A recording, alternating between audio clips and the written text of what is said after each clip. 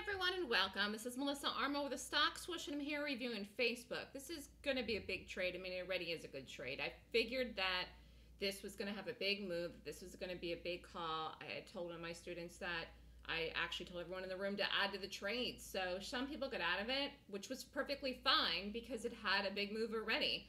And I had called the 160 and 155 puts on this day, and I had lectured about this every single solitary day last week.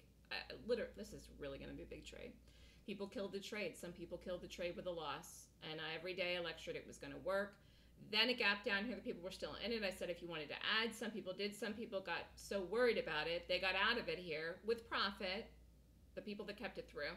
Some people held it. It dropped, This is going to drop even more, and this is a big trade, and it's going to be a big trade, and it is a big trade. It's going to be a bigger trade. So this has the potential to run. Not every trade is a huge target. Some have the potential for that. I definitely can see when that's happening. This is one of them, okay? And the puts were called out till October 12th, so it's got, you know, more than a week to go. But I did tell everybody, listen, if this is a monster move today, get out of it today, because you just never know. And it looks like it could.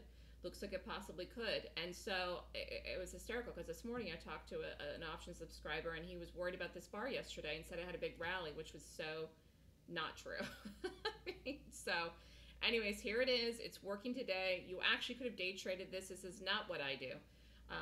As far as looking for the gap, this gap would not have rated well. It is following through on the put. But anyways, good lesson here. Good lesson here for everyone, because I lectured about this every day last week as the stock pushed back and rallied. And some people are missing out on a huge trade because they lost conviction and killed it with a loss. So long and short of it is that this looks great. This is lower. This is going to be a big trade. This is, watch the trade today. This was an outstanding call that I made, and we're just going to see where it goes here. So good luck, everybody that is still in it. And particularly if you're up a lot of money in it, you got to watch the trade today. Have a good day, everyone.